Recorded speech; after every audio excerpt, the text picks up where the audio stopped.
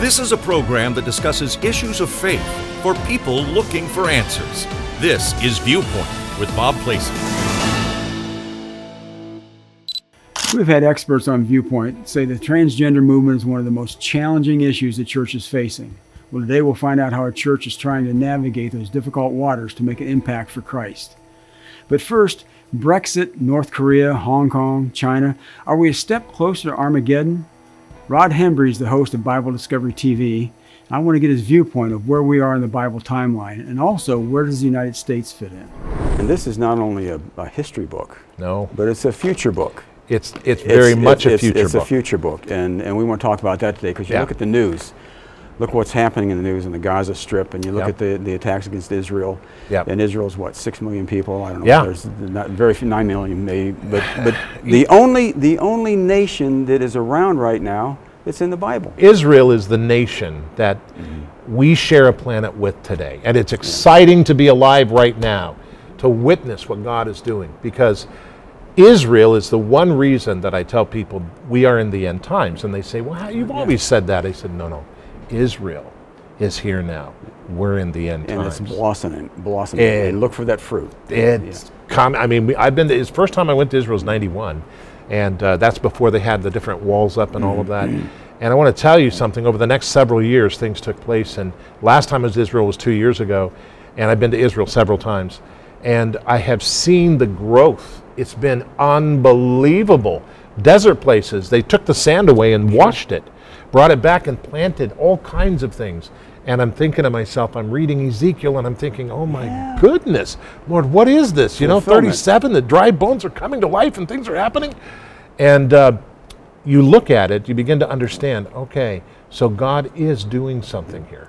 So the question is, what comes next? And as we watch Israel, I mean, we look at what's happening in the Gaza Strip even now. Absolutely. And the battles that are going on, and how more and more people are leaning that way, leaning towards the Palestinians and leaning away from Israel. What do you see happening in prophecy right now? Well, to be honest, because we watch Israel if we're going to watch prophecy. Yeah, of course. Watch Jerusalem, watch Israel. I think Ezekiel 38, this is exactly where we're at. I think we're going to be, you know, I could be wrong, but expound on that, because we got a whole lot of people watching, including me sometimes. Ezekiel, I better look that up. The word of the Lord came to me, Son of man, face Gog and Magog, the chief prince of Meshech and Tubal. Prophesy against them and say, this is what the Lord says. Look, I am against you, Gog, chief prince of Meshech and Tubal. I will turn you around and put hooks in your jaws, and bring you out with all your army, including horses and riders. This is the beginning of what we're going to see. I think that we're waiting any minute, any day, any week, any month for that to begin to take place. And so we'll begin to see it. I don't know what will happen, how it will take place in terms of the details, but I know that it's going to happen. And we've heard more and more rhetoric internationally about the destruction of Israel, especially coming from certain nations in the Middle East, that we've got to destroy Israel. They don't deserve to be there. You hear more and more of that, and that rhetoric is being ramped up. It is.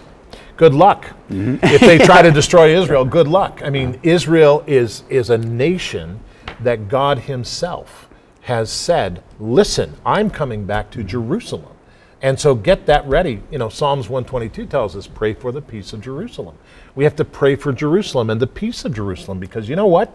God's coming back there. And you know, every eye will see him. Everybody will know who it is. And everybody will say, okay, you're Lord. And that's going to begin a very interesting time. Yeah, that timeline that starts from that point on. Exactly. The armies from the north. And exactly.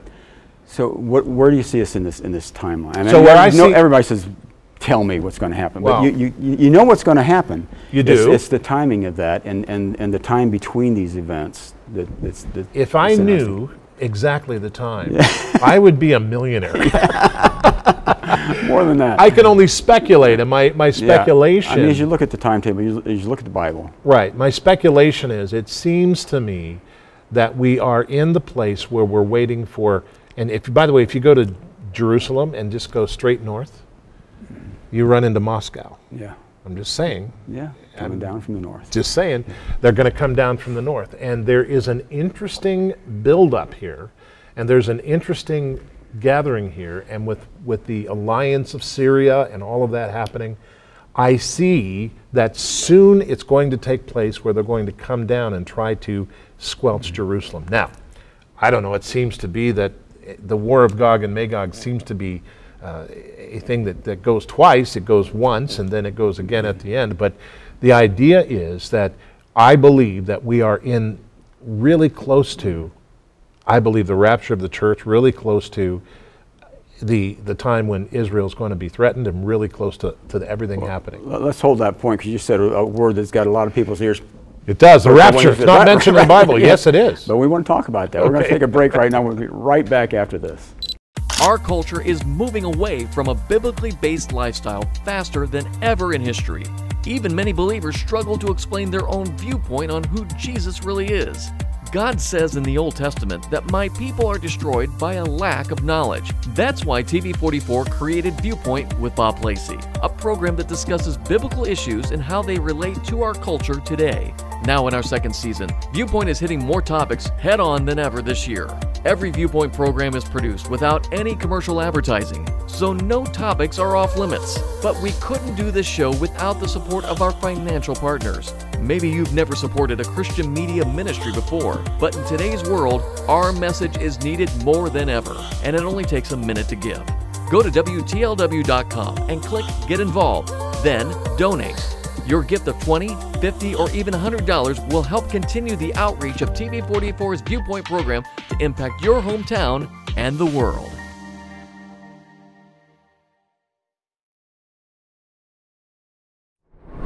I am back with Rod Hembree, and before we went to break, you threw out a word there that just causes all kinds of tribulation in some people. Everybody gets upset when about you say that. The word rapture, because we're talking about prophecy right now. We're talking about the nation of Israel, the only nation that God ever really gave to anybody, in the nation of Israel in prophecy. And we've gone through this timeline. All of a sudden you mentioned the rapture of the church. There's a lot of people out there who have no idea what you're talking about, but there's people who have a real misconception about what you're talking about as well. They do. First of all, as you Go read to Thessalonians, as you just read the Bible, just read it and just listen to it. Don't project into it what so-and-so said or so-and-so said. But if you just read it and listen to it, the word catching up, which is where rapture comes from. Taking away, the harpazo in the Greek, is covered, of course, in the time of Enoch, who walked with God and was not, for God took him, okay? And it also comes in the time of Elijah, when he was taken up in the horses. He was caught up in the horses, or harpazoed up into the horses and the chariots of Israel. So rapture is in the Bible, but the word rapture, of course, isn't. But the meaning of it is in the Bible. And what I think is important is that we understand that the falling away will come first. Now you go to Matthew chapter 24 and you read it and you see that God is talking to us, and you begin to understand what he said. This is Jesus Christ. This is God. This is the Lord. Okay, so he's saying something else. The disciples come to him and they say, when will the end of time be? When will it be? That's a good one. Don't you want to hear what Jesus says? Okay. So he says to them, he says, watch out that no one deceives you. First words. Watch out that you're not deceived. Look for truth. So now we've got a lot of people in the church who are going here, going there, fighting about it. Paul said, comfort one another with these words. We're not comforting one another, we're fighting about it. So okay, let's look at this. Watch that no one deceives you, for many will come in my name, saying, I am the Messiah, and they will deceive many. You are going to hear of wars and rumors of wars. Okay, that's important to hear. See that you are not alarmed, because these things must take place. Very important, but the end is not yet. Okay? You're going to hear these things. You're gonna, and we do. Right. Every day. We hear them. Wars and rumors of war. For nation will rise against nation, political nation against political nation. And then Jesus says, and kingdom against kingdom. That word is a word that means spiritual kingdom. It's not a country. It's not a country. Right. Kingdom against kingdom. So now you've got, now you got it on a spiritual level. You're got it on a spiritual level. You're outside the physical. You're into the spiritual. That's right. Exactly. He says there will be famines, earthquakes in various places. So what that means is places that you don't see it before. Famines and earthquakes we have seen. All these events are to take place. These are the beginning of birth pains. So we have some of that. He goes on, then they will hand you over to the persecuted, to be persecuted. The persecuted church is a big thing of mine. I want to tell you right now, there are more people persecuted today than ever in the history of the church. And we want to get into that. I think that's going to take a whole segment, but you're right. When you look at what's going on around the world right now, and nobody's reporting on it, Christians are fair game. Unbelievable. But you look at these signs of the times again, and when it said good will be called bad and bad will be called good. Black of course. Will be called, and you look at what's happening in the media, what's perpetrated on children in their indoctrination days of schools. Of course. And we're trying to accept more and more things as normal, which really aren't in God's plan. They aren't normal. So prophecy is being fulfilled right before us, and people can't grab a hold of that fact that prophecy is being fulfilled. Watch the news, read the newspaper, see what's going on. It's happening and then look, right now. And then look at the Word. This is the problem. They're not looking at the Word. Right. They're not looking at what Jesus Christ, the Son of God, God the Almighty, has said about it. Now, we don't just look at Israel. I mean, Israel is the focus of this. But can we look at the United States and see prophecy being fulfilled? Everybody asks me, what the United States has got to be in prophecy. Well, actually, the richest nation ever. I think did God care about the United States? Yeah, the world's largest economy and all of that. But when I go to Washington, and I've been there many times. When I go to Washington, I look around at the the Lincoln Memorial, and I look at all these, and I see things that are interesting. Like I see Roman pillars. Yeah, because if you've been to Rome, you see a lot of the same things. You see a lot of the same thing. Yeah. And I see monuments to war, monuments to victory, monuments to men. A lot of Roman stuff happening. A lot of stuff happening. In fact, the world's largest economy is in America, and it's important for us to recognize that it's an extension of the Roman Empire. Roman Empire never really died. It just slowly faded. It faded and was just replaced and taken over by the Huns and different, Exactly. And look at our allies, the UK, Canada, and all that. They're all part of the Roman Empire. And so I think that when you talk about, by the way, the eagle is mentioned in the Bible, but not as a U.S., we took the eagle as our goal in the U.S. Thank goodness it wasn't the turkey. Yeah, exactly. We took the eagle from the Bible.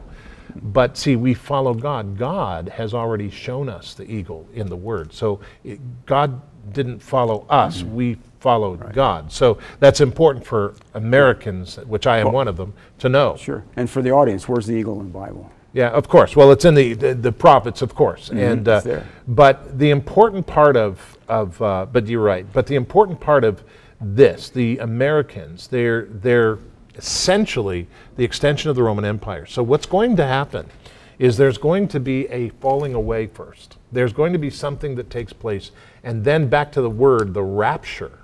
This is interesting, the catching up. It seems to be, because Jesus talks about it here, how one man will be in the field, the other will be in the field, but he'll be gone.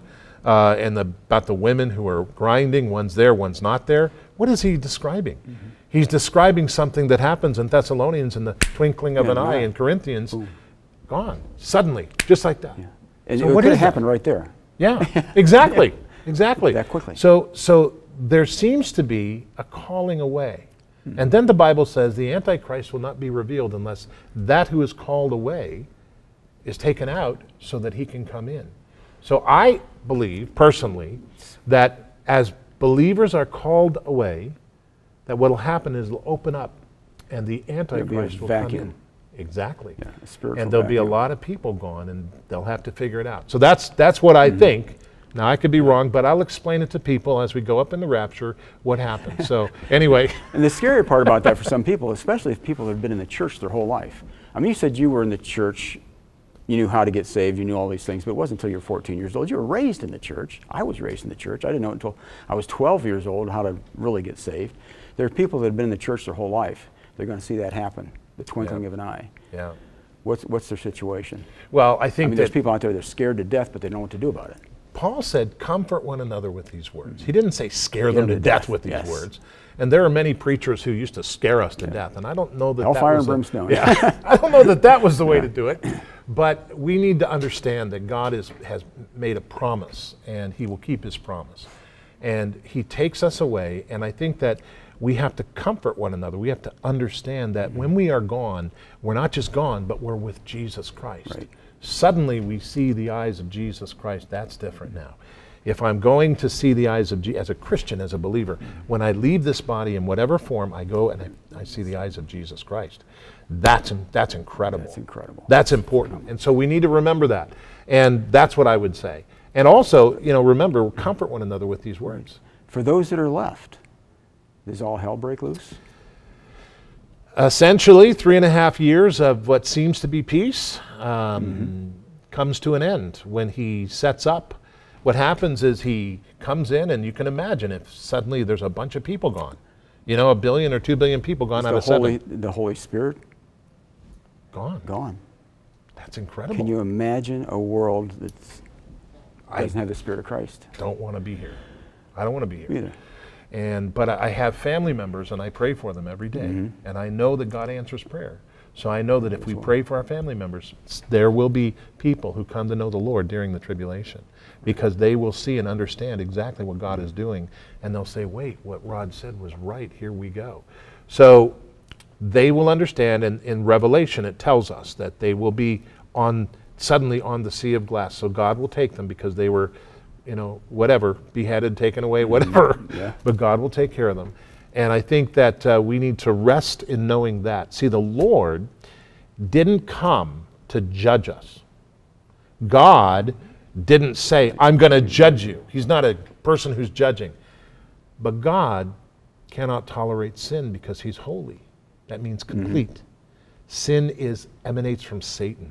And when we sin, we brought it in our physical, mental psyche. God heals our mental, and he restores us. Our physical is still troubled, and that's why we pass away. But God himself came to save us. God so loved the world that he loved the world and gave his only begotten Son. He loved, so he gave, so that those who believe will not perish but have everlasting life. So that's why God came. That's why he's here. But we have to make him Lord of our life. And that's the hard part. That can be very, very difficult for somebody who's very self-centered.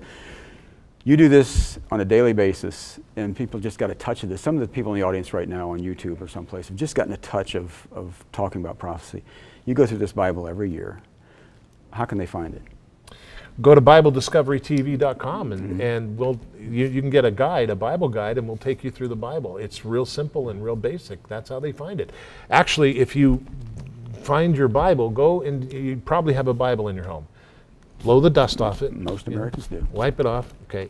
Open it up and begin to read it. Just start reading. Yeah. By the way, you start reading from the beginning, not the end. So don't just read one section and stay with that one section. But read the whole Bible. Read the whole thing. And they can do that with you on a daily basis. They can do that with us on a wheel. We'll take them through the Bible. Write for your Bible guide, and we'll give it to you. Or if they want to give on the internet, they get a PDF file. So they're good. Great. Rod, it's been great having you. Thank you very much. Good to be here. Recently, a nearby church had to have a serious policy discussion with its staff regarding a high school student who just came to Christ. The student identified as a male when he'd been born a female. Now, these are issues churches will be dealing with within the current gender-neutral culture. Daniel Fusco pastors a church in the progressive area of Vancouver, Washington, and he's our go-to pastor when issues like these come up. I asked Daniel how his church is trying to stay in front of this issue. Something that's in the news constantly right now, and we're dealing with it here, but you've been dealing with it probably longer out there on the West Coast, is how we deal with the whole issue of transgenderism in the church, and how we deal with people who don't identify as male or female, they're non-binary. How have you guys run into any of this yet? Yeah, I mean, here in the Pacific Northwest, I live just north of Portland, Oregon. This is just a normal life for us in the work of ministry. And so, yeah, it's very common here in our area where we live. And as a church, we have people who are part of Crossroads who, are who have questions about their identity and all of those things. So how do we deal with that if we're in say a youth pastor, and we have someone come into our youth group to receive Christ? They don't identify as either one, or they were male, born male, and now they identify as female. How do we handle that situation, the particulars of it, in something like a church camp or an overnight stay or something like that, when the parents are upset about it? Sure, and that's such a great question. So we always have to bring every one of these specific examples back to a question of the gospel. What is the gospel? And so the gospel is simply that each one of us, with all different sets of issues, each one of us are broken. Each one of us image bearers of God, but warped by sin, some of our own doing, some of things that we've experienced over time. And Jesus meets us right where we are.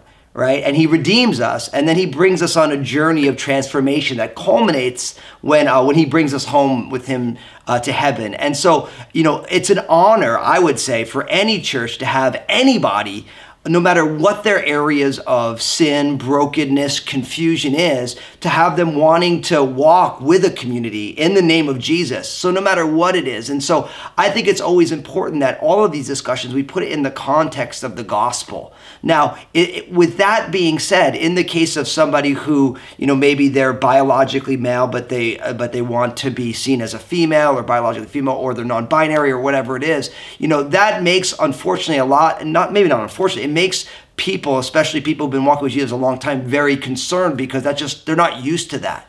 And so I always want to appeal to someone's sense of, look at what God's kingdom is doing. All throughout history, God has met all different people right where they are with all different sets of issues. I was listening to a story the other day from the well-known evangelist Luis Palau, and he was preaching the gospel in, at the time, communist Russia. And the head of the KGB, who had arrested one of the leaders who was helping put on this festival, was sitting in the front row.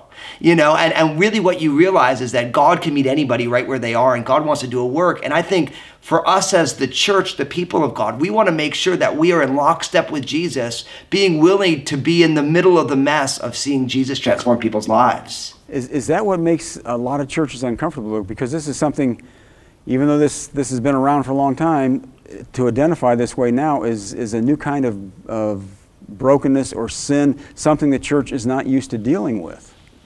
Well, I think for a long time, there are, kind of almost respectable sins within the church. Like someone can maybe be unkind, and the Bible doesn't call it respectable. The Bible just calls it sin. But maybe you're not generous, or maybe, you're judgmental, but everyone's like that. But now when you see our culture has embraced, these what we used to call alternative lifestyles, now we just call them, this is who people are. Our culture has embraced it and even promotes it and champions it. And now all of a sudden, when that happens, the first response from the church is always to kind of recoil away. But now, everybody, no matter what their areas of struggle is, people want Jesus. People, no matter if they're confused or whether they're transgender or whether they're heterosexual, people want Jesus. And what's amazing is Jesus doesn't turn someone away and say, listen, until you fix that, I can't be your Lord and Savior. I won't forgive you of your sins. Jesus never says that. So now the church is having to deal with things that maybe historically we haven't had to deal with. But I actually think it's a beautiful thing because it comes back down like Jesus received me just as I was, and he loved me too much to leave me that way. And my journey with Jesus now as a pastor and an author, it didn't start where it is today, but it started in the midst of a whole bunch of questions and issues that I was having. And I had a church family that was willing to receive me as Jesus did and walk with me on that journey. And so it's the call of the church to be a redemptive entity, so to speak, in this world as salt and as light. Well, in this case, this is a highly charged political question as well when you're talking about transgenders, because there's a risk involved with labeling that as brokenness, or labeling something like that as sin, when these people are saying, and the culture is saying, this is totally normal, we just haven't identified it yet, but it's totally normal. And so it's a politically charged area where the church can get themselves in some real hot water. Sure, and I mean, there's no doubt that in any generation, and if you read church history, this isn't the only generation where the teachings of Jesus and the culture were at odds with one another.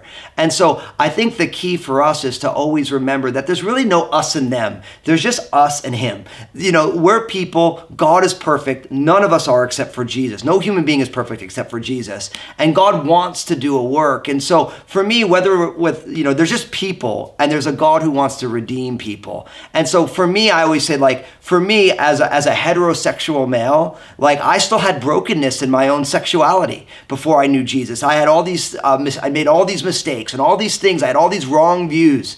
And Jesus, on the day that he saved me, didn't show me everything that was wrong. He brought me on a journey and he began to purify my life. And so in a lot of ways, God is a God of holiness and a God of purity. And because he is that, he invites us to be made holy as he is holy, and he wants to purify us just as he is pure. And that is not something that God does. On the day of salvation, every mistake I ever made was forgiven, but it didn't fix every bad habit that I had. It didn't change every thought immediately that I had, and that began a journey. And so I always tell people that, you know, it's not us versus them. It's not this kind of group or that kind. There's just people in need of a savior, and Jesus came to be that savior. And once somebody puts their faith and trust in him, then the Spirit works in them from the inside, and that is a journey. And I could say, as someone who's been walking with Jesus for 20 years, God's not done with me yet. I'm grateful that I'm not what I used to be, and I'm grateful that I'm not what I'm gonna be.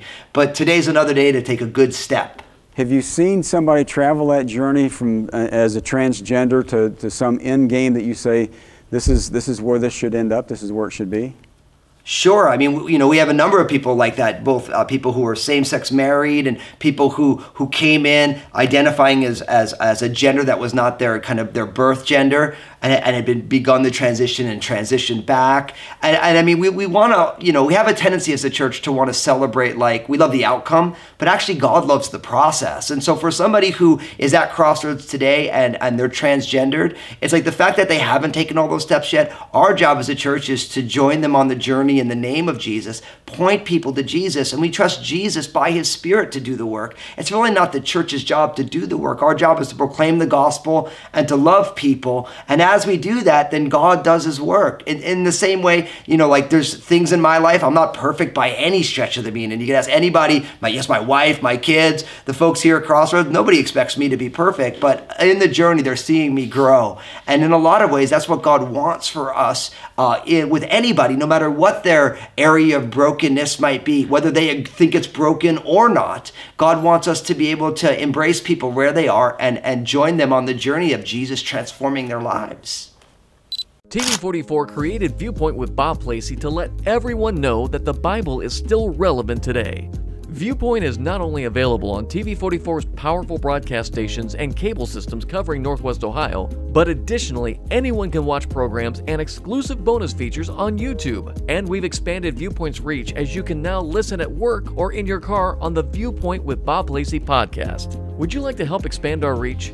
Then sign into YouTube with your account and subscribe. Do the same on your favorite podcast app. By subscribing, rating, and sharing Viewpoint content, you will help this life-changing media show up on more search engines as popular and trending. If everyone watching right now could do that, Viewpoint would become more visible worldwide to online viewers in places even missionaries can't reach. Help us today reach the world. Share Viewpoint with Bob Placie today.